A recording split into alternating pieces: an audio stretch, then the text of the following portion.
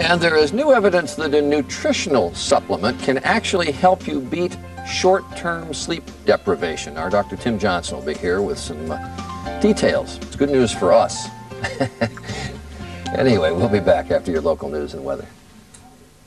In this half hour, we're going to take up whether a nutritional supplement really can make your brain work better when you're suffering from sleep deprivation. We'll have the results of a new study and hear from our Dr. Tim Johnson. Up next, what if you could stay up all night? What if you were sleep deprived? Would there be a pill you could take and perform at full capacity? Coming up next.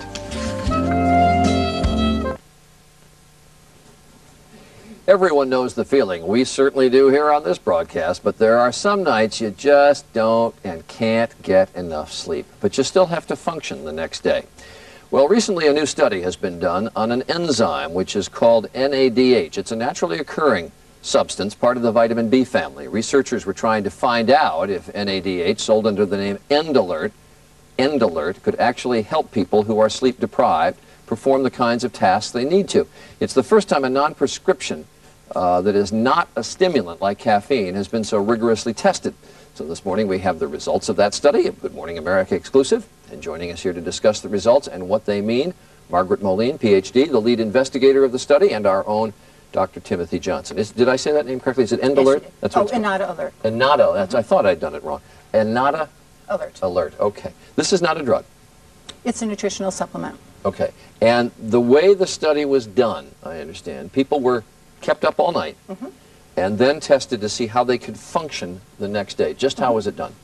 Well, we asked subjects who had been screened to make sure that they were medically healthy and who were not previously sleep deprived to come into the laboratory. We gave them a baseline set of tests so that they would be able to practice the set of mental tasks that we were going to be testing later. And after that baseline experience, we had them come into the lab on 2 different occasions.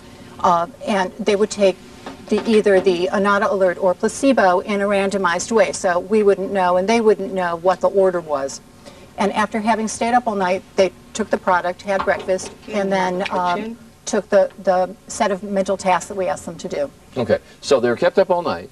Some people were given this Enada Alert.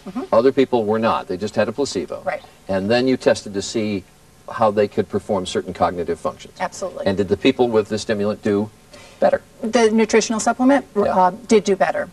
They also came back on a second occasion so that it was a crossover. Everyone had the experience of the Enada Alert or the placebo, so we could see how the individual did under baseline situation and then with the nutritional supplement or the placebo. All right, Tim, you tried this stuff before, right? We did a report. Jet lag. Yes, we did a report using the same substance in a real-life circumstance known as jet lag. That is, we had a group of people fly across country all night long. They slept as best they could. Then we tested them the next morning with this product or a placebo using the same battery of tests. It's a standardized battery of tests.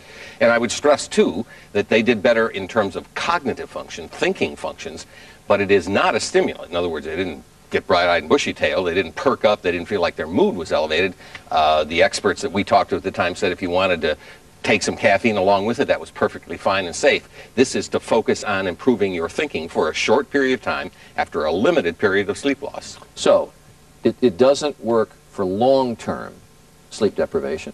We haven't tested that. It was just for the acute overnight sleep deprivation. And, as you point out, it doesn't make you feel better. It just means you can perform cognitive functions better. And I certainly wouldn't want people to get the impression that they can now start having long-term sleep deprivation and just take this pill and cover up all their deficits. Right. We've done another report where we looked at chronic sleep deprivation and looked at what we're starting to learn about the potential dangers of that in terms of the body's immune system, the body's insulin system. Some of these people developed early diabetes. We're not encouraging people to do this night after night. I think what we're saying is if you happen to have to be up for at night for your job or whatever reason, you might want to, and you want to do something really important the next morning, like host a television show or whatever, you might consider this just for short-term limited use. Right.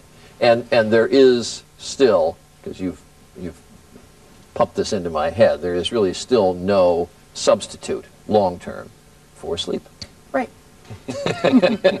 Yes, underline that, buddy. In a word. But if you've got a short-term sleep deprivation, you really do think this stuff works? One of the circumstances, for example, is a businessman who has to fly overnight and go right to a meeting the next morning. It might help that person function better in that meeting.